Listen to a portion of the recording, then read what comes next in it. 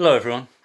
It's hard to believe that it's only 6 or 7 weeks since this lockdown started, and so much has changed in such a short time.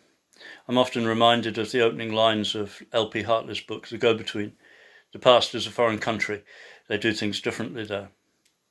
But it's really important that we keep Aberdeenshire Council services running, and we have done, and we've done it really well. And I'm very proud of the way that Aberdeenshire Council staff have responded to the challenges that the COVID-19 epidemic has thrown up.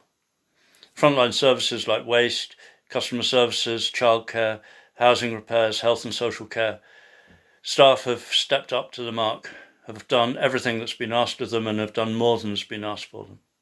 And staff in other areas have been redeployed and have coped really well with tackling new tasks and new roles.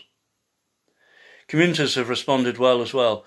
We've had hundreds of people volunteering right across Aberdeenshire, offering to help look after people who are shielding, people who are vulnerable, people who are alone, and just showing that people care.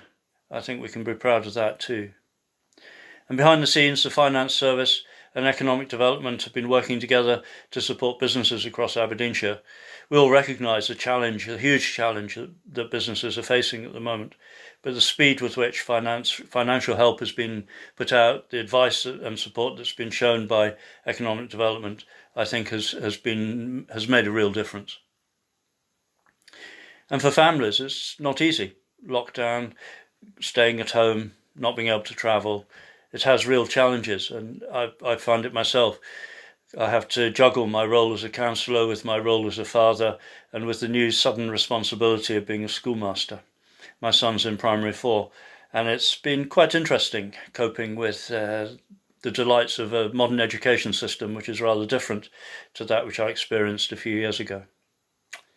But the support we've had from the school, as indeed I know parents across Aberdeenshire have had, the support from school and from education with remote learning and all of that has been absolutely exemplary. So we have to stick at it. The lockdown will continue for a while longer yet. It has to.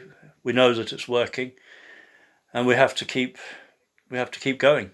And that way we can save lives and support the NHS. So thanks everybody for all that you're doing.